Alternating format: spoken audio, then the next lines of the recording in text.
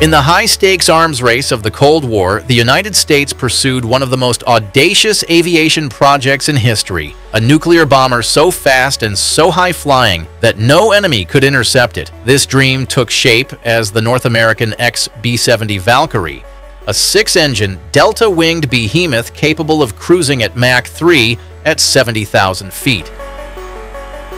Designed to outrun Soviet missiles and fighters, the Valkyrie represented the pinnacle of 1960s aerospace engineering. Yet, despite its groundbreaking potential, it never entered service, becoming one of aviation's most fascinating what-if stories.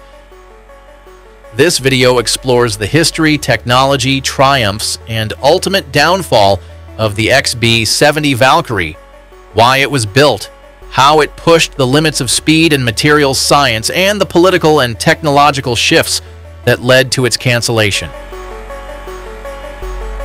By the late 1950s, the U.S. Air Force faced a critical challenge. Soviet air defenses were rapidly improving. The MiG-21 fighter and SA-2 surface-to-air missiles threatened existing bombers like the B-52 Stratofortress, which relied on altitude rather than speed for survival. The solution: a new bomber that could fly faster than any interceptor and higher than any missile. In 1957, the Air Force issued a request for a nuclear-armed strategic bomber, NSB, capable of Mach 3 performance, leading to the birth of the B-70 program. North American Aviation, NAA, famous for the P-51 Mustang and F-86 Sabre, won the contract with a design that looked like something from science fiction. The Valkyrie, named after Norse warrior spirits, featured a long, needle-nosed fuselage for aerodynamic efficiency, delta wings with folding wingtips to enhance stability at supersonic speeds, 6 massive afterburning turbojets for unprecedented thrust. The goal was simple: penetrate Soviet airspace at Mach 3, drop nuclear bombs, and escape before enemy defenses could react. One of the Valkyrie's most revolutionary features was its compression lift system. At supersonic speeds, the downward folding wingtips trapped shock waves beneath the aircraft, generating extra lift and improving fuel efficiency, a concept later studied for the Concorde. To reach Mach 3, the XB-70 relied on 6 General Electric YJ-93 engines, each producing 30,000 pounds of thrust with afterburners. These engines consumed fuel at a staggering rate, 60,000 pounds per hour at full throttle, requiring multiple aerial refuelings for long missions.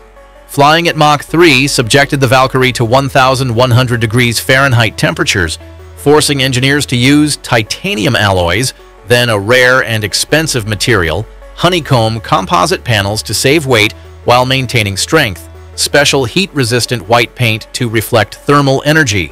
These innovations later influenced the SR-71 Blackbird and modern stealth aircraft. The first XB-70 AV-1 took off from Palmdale, California, with test pilots Al White and Joseph Cotton at the controls. Early flights confirmed its stability at high speeds, but also revealed challenges. Extreme heat caused windshield cracks. Engine surges occurred at certain altitudes. The airframe flexed under aerodynamic stress. Despite these issues, the Valkyrie proved it could sustain Mach 3 flight, a feat unmatched by any other bomber. The improved AV-2 prototype first flew in July 1965, featuring enhanced systems and better heat shielding. However, tragedy struck on June 8, 1966, during a publicity photo shoot with other experimental aircraft. An F-104 Starfighter flown by NASA pilot Joe Walker collided with the Valkyrie's wing, sending both planes into a fatal crash. Walker and XB-70 co-pilot Carl Cross died, while pilot Al White barely escaped via ejection seat. The accident was a major blow to the program, leaving only one surviving XB-70.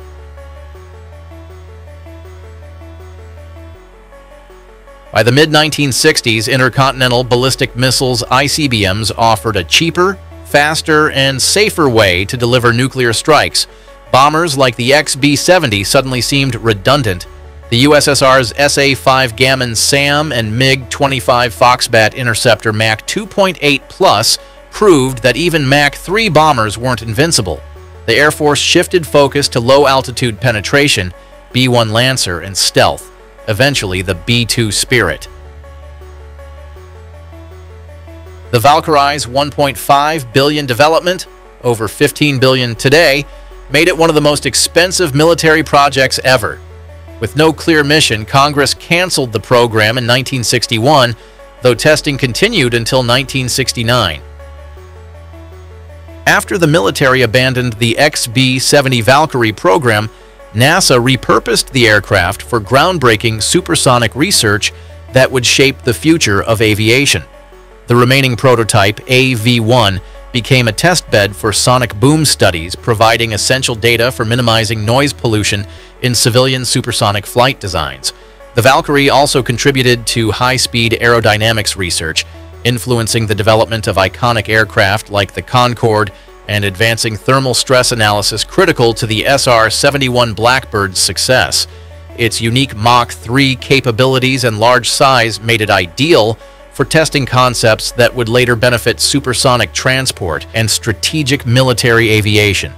The Valkyrie's experimental legacy culminated in its final flight on February 4, 1969, when it was flown to Wright-Patterson Air Force Base to become a centerpiece exhibit at the National Museum of the U.S. Air Force. Though only 2 prototypes were ever built, the XB-70 remains a symbol of Cold War-era ambition and innovation. Its contributions to supersonic research extended far beyond its original role as a bomber, leaving an indelible mark on aerospace science.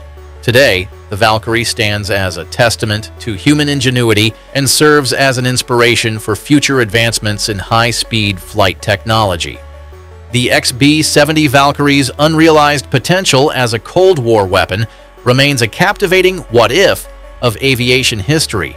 Had it entered service, its Mach 3 speed and high-altitude capability might have revolutionized strategic bombing, penetrating Soviet airspace for nuclear strikes, conducting reconnaissance with bomber-sized payloads, or launching AGM-69 SRAM missiles from extreme ranges.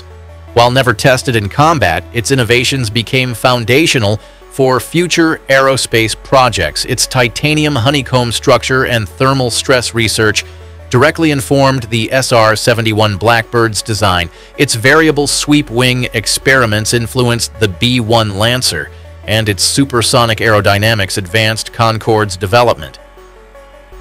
Today, the Valkyrie symbolizes an era when raw speed reigned supreme, before stealth and precision-guided missiles reshaped warfare, leaving this Mach 3 Titan as both a relic of audacious ambition and a bridge to the technologies that followed. Today, the last Valkyrie sits in a museum, a supersonic ghost of the Cold War, reminding us of an era when the sky was the limit and engineers dared to chase the impossible.